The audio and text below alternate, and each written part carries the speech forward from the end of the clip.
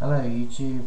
Um, well, I have been watching a few videos on a particular subject and it's rather interesting, so naturally I thought I'd do one of my own with my own take on it. It's regarding this NASA warning, right? Now, basically, a few people that I kind of follow on YouTube have, you know, been talking about this NASA warning, this video from NASA. Now I'm going to link you to it in the description, rather than play you a clip on my video. Might as well just do that. Yeah, so they're talking, so NASA are talking about emergency preparedness, right? And it's rather interesting. In fact, no, do you know what? I'm gonna play some, I'm gonna play the speech, right? Because there's a few things that are mentioned that kind of concern me. Okay, so we'll do that in a minute. Okay, but yeah, so NASA are talking about emergency preparedness. Now, have they done that before? Well, not to my knowledge. Have they? If they have, comment on this video and let me know. I didn't think they had. I thought that was FEMA's job, and maybe the what's the name of that agency, you know, the one that's going on about the zombie apocalypse, forget now, but anyway, it'll come to me in a minute. But yeah, there's various agencies, there's various organisations whose job it is to you know, talk about emergency preparedness. But NASA, well, I don't know, I don't think so. I mean, NASA, they're another kettle of fish, aren't they? I mean, they do what they do. I didn't think they got involved in this kind of thing, so it's just kind of interesting, okay? And you know, also I'm thinking about, you know, in the past, I mean, the CNN coverage on whenever there's like a major earthquake, who do they interview? Not a seismologist, but Michio Kaku, who's an astrophysicist. So it makes me wonder, are these events to do with things going on in space, right? Are they? The events that are taking place on the Earth at the moment, are they related to something going on in space? That is my question. Okay, because like NASA are talking about preparing for emergencies that might happen on the Earth. Michio Kaku, okay, he's always being interviewed. So, what's that all about? What is that all about? Now, there's a few things that concern me in this speech. Let me just get it here. Hang on 1 second.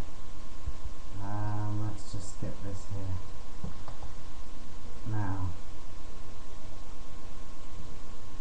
you give me a few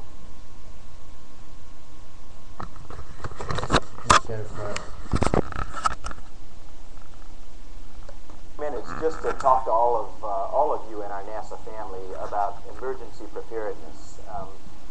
NASA recently participated in a FEMA exercise called Eagle Horizon. It was a part of a continuity of operations and government exercise that we do annually. And I became aware of some things that concern me about our family preparedness, and I wanted to talk to you very briefly. You know, we in NASA, we're an incredibly unique organization. We're the only agency in the federal government that's responsible for the safety and well-being of people, not only here on Earth, but off this planet. Okay, now, I noticed some of the other people on YouTube, they were talking about what he said there about, you know, well-being of people not only here on Earth, but off this planet. Now, I think that he's talking about astronauts and cosmonauts who are up doing missions. I think he's talking about them. But you know, yeah, maybe he's talking about extraterrestrials, who knows. But I think not. So my experience in the astronaut office, my experience as an active duty Marine, always talk about the importance of family preparedness and to make sure that we had a viable family support program. And I have concerns that ours right now is not as good as it ought to be. So what I'm asking all of you in the NASA family, whether you're out on the West Coast, here on the East Coast, along the Gulf Coast, up on the Great Lakes, think about the natural disasters that could occur in your area. Think about attacks that could come like 9/11 from outside forces. And okay, think about attacks that could come like 9/11 from outside sources. Now, what's NASA got to do with terrorist attacks? You know, what does NASA know about terrorist attacks? You know, outside forces. I think that's a little hint. Could he be talking about an alien invasion? I don't know. I don't profess to know, but interesting. talk to your family about your work and what they need to do to prepare for the unforeseen. Develop a family preparedness plan in your house. Have an emergency supply kit available. Most people who live along the Gulf Coast always have an emergency kit for hurricanes. I'm not sure whether people out on the West Coast think about earthquakes and the like, but have an emergency supply kit at your home. Think about a family communications plan. Where are we going to meet if an emergency occurs and we're all over town? What are we going to do? Are we going to call each other on the cell phone? Just think about those things. If you have pets, think about a pet preparedness plan. How are you going to make sure that they're taken? Sorry, just something I thought of there. I was talking about communication as well. Interestingly, I mean, NASA has already issued a warning that in 2012 there's going to be a massive solar storm that would probably knock out the power grid, and we could be without power for months or years or weeks. You know, they don't know. So that is an imminent thing that NASA are talking about in 2012. Now, you wouldn't be able to use your cell phone. You wouldn't. The communication will be disabled. So anyway, so maybe he's talking with this solar storm in mind, or maybe not. Care of when you're spread all over the place.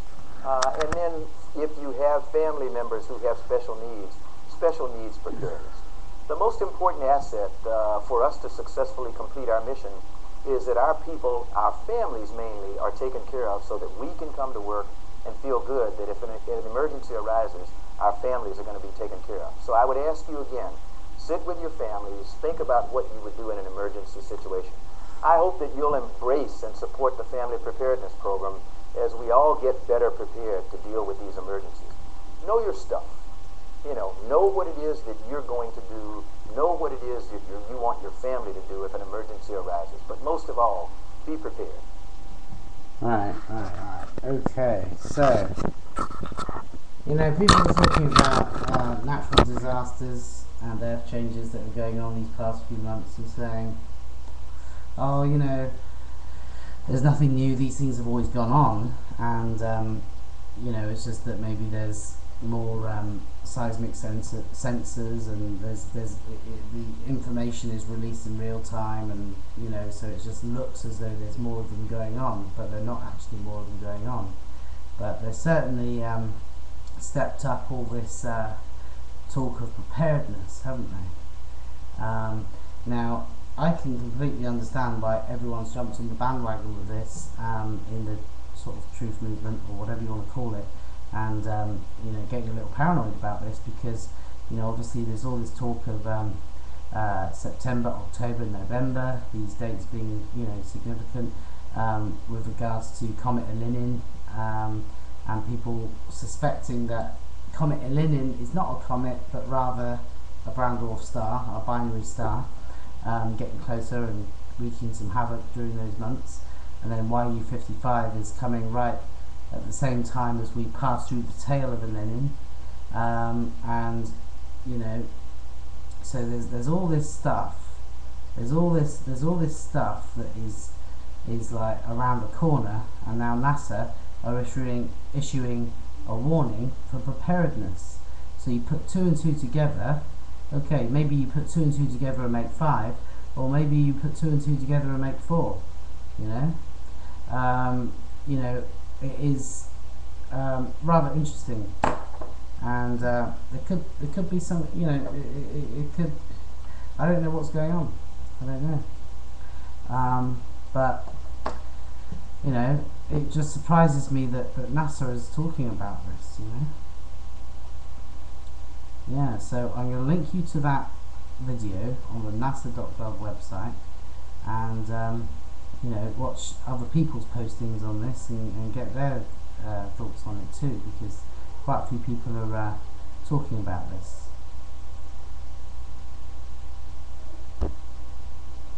Okay.